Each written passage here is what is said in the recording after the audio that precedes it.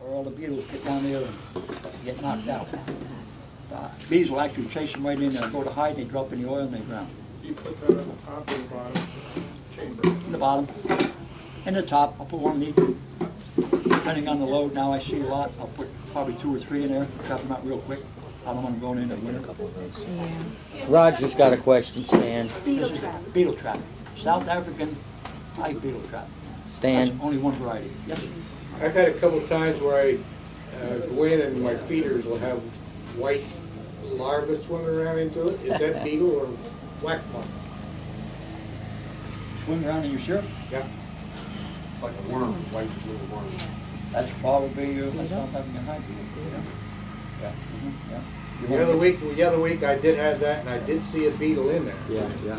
Well, if you see one, you got more. But yeah, they're in the top bar, the top feeders, and they're just swimming around. I had to take it out and dump it out. They started out in South Jersey when the commercial beekeepers were bringing up their bees from down south. Yeah. Of course, down south they always have them. It looks like they were brought in down there, and what happens is they're coming north every year a little bit more and more. They like to live in sandy soil, so South Jersey is an ideal spot.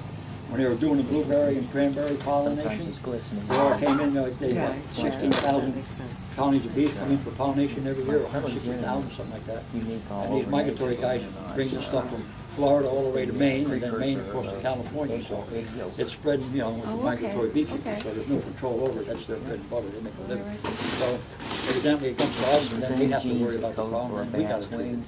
So there's other varieties out there. There's one made in Australia that's all plastic, that's reusable. But I think these are about the best way to go, about the cheapest. You can throw them away or, you know. Yeah, okay, okay.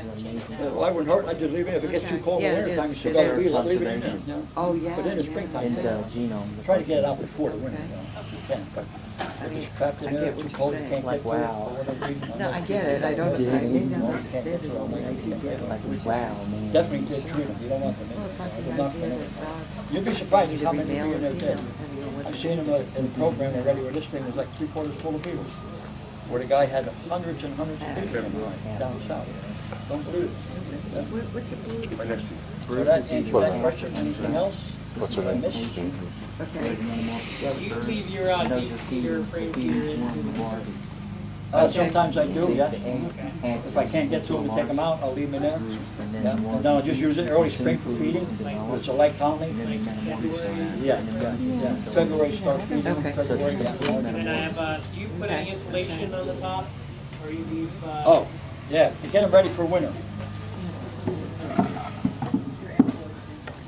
My inner cover. I got my inner cover on there. And I got, notice my mouse guards got as much air as they can get. We use full ventilation, all right? Because that air has to circulate and come up through, especially with New Jersey, all the humidity we have.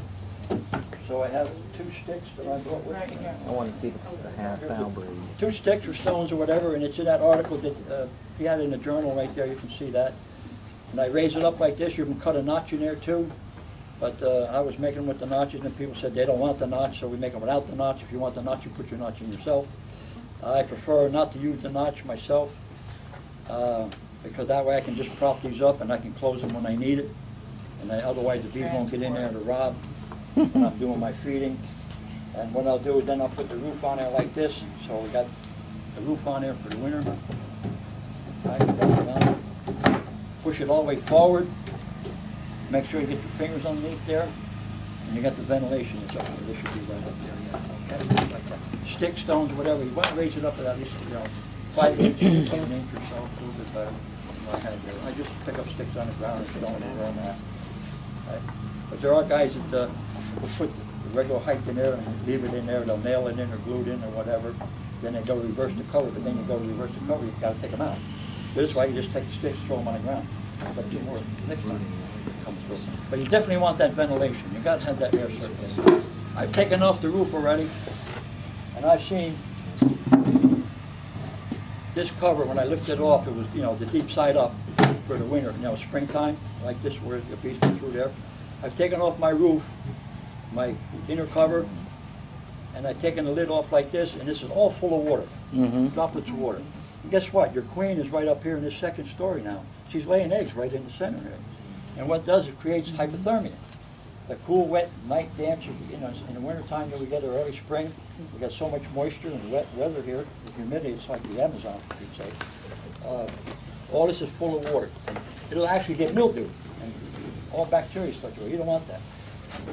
Again, you want the sticks in there to eliminate that problem. Have it well vented. The bees aren't going to die in cold weather. They wear them over in Canada, minus 30 degrees. But they do wrap them, but they're still out there, it's minus 30, and they're doing fine. But the ventilation and humidity is what will do a number on hypothermia. That's the winter position for that board? This is the winter position, yeah. Right. The winter position is the deep side down, so they can traverse freely across all these frames. Okay. Now, what I do for mine is a couple of things. And Stan will cover this too, I think.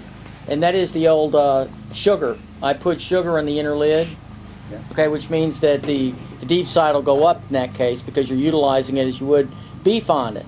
Okay. Well, then what I do is I use a medium or small super. Now, the medium or the small super will be the windbreak for the bee candy. And I put the bee candy right by the vent on top of some popsicle sticks, and I make a horseshoe of the sugar. Okay, now the sugar's there for a couple of reasons. Before I got and I made the bee candy, okay, which saved my bees last March.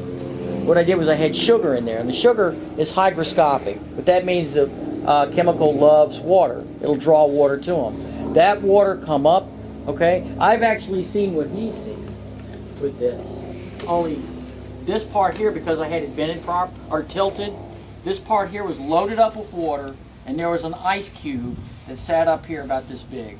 So I just took it and dumped it out. Caused me to check every single one of my hives for that reason. Right, but I put the sugar here, and then I have, of course, a notch so that the bees can breathe. Because if you seal that off, it's like a sand seal.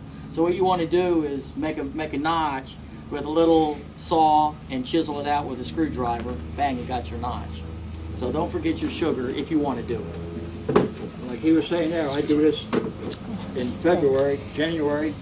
I get out there usually around Celesti's time, and the days start getting a little bit longer. The bees know it; they start getting more active. The queen's laying more eggs, but she starts laying that second week of January. And I will take the inner cover, like you say, it's down like this for the winter. But come January now, for me, January is springtime. January, early February, right? I take the cover, flip it over, and I have a bucket of granulated sugar, and I just fill this whole thing up with sugar, solid right up to the top. Fill that whole deep side up with sugar.